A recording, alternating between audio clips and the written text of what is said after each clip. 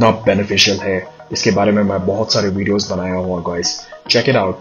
Intermittent fasting is 16 hours fasting, 8 hours eating, right.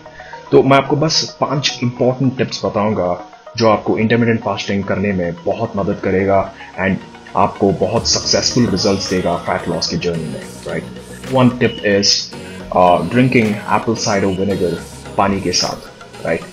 अगर आपको बहुत हंगर का प्रॉब्लम है और आपको 16 आवर्स फास्ट करने में दिक्कत हो रही है, ट्राई दिस सिंपल हैक। सुबह उठते ही आप लोग पानी में 1 tablespoon Apple cider vinegar mix करके just Gulp it on and आपका हंगर बहुत सप्रेस हो जाएगा। अगर आपको बहुत ज़्यादा भी भूख लग रही है तो एप्पल साइडर विनेगर आपके ब्लड शुगर लेवल्स को स्टेबलाइज करके आपकी इंसुलिन सेंसिटिविटी को भी रेज करेगा गाइस, राइट। तो try this is number 1 hack for you. Number 2 is drinking liters of water. तो बहुत बड़ी मिस्टेक ये है कि लोग पानी नहीं पीते हैं and they won't be able to complete their fast. तो सुबह उठते ही the first thing that you do is drink apple cider vinegar.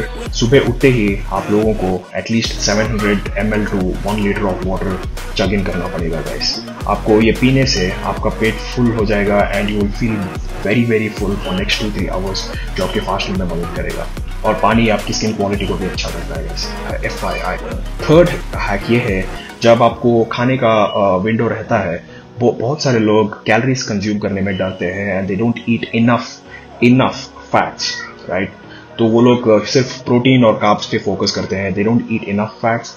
Make sure जब आप फास्ट ब्रेक कर रहे हो आपका मील बैलेंस्ड रहे और आपको फैट्स पे भी ध्यान देना पड़ेगा because fat is the most filling macronutrient.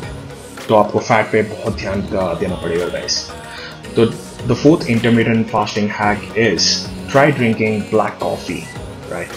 सुबह try drinking black coffee during the fasting window hours। जब समझो आप सुबह 6 घंटे को आप उठ गए एंड आपको 12 घंटे तक फास्ट करना है, try drinking 2 glasses of black coffee बीच में and you'll start feeling very good।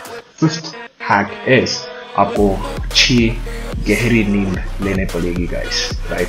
आपको अगर अच्छी एटलीस्ट 8 आवर्स आप नहीं सोगे तो ये आपका ब्लड शुगर मैसअप हो जाएगा and you will start feeling hungry. ये पेट से आपको भूख नहीं लग रही है, ये एक्चुअली आपके ब्लड शुगर लेवल्स डिस्टेबलाइज होके आपको हंगर जगा देती है guys. So make sure you are sleeping at least 8 hours and above so that आपके ब्लड शुगर लेवल्स स्टेबल रहे और आपको भूख नहीं लगे। Simple 5 hacks, try it out, let me know how you feel। अगर आपको अच्छा फील नहीं हुआ, reach out to me, DM me and I'll let you know better hacks।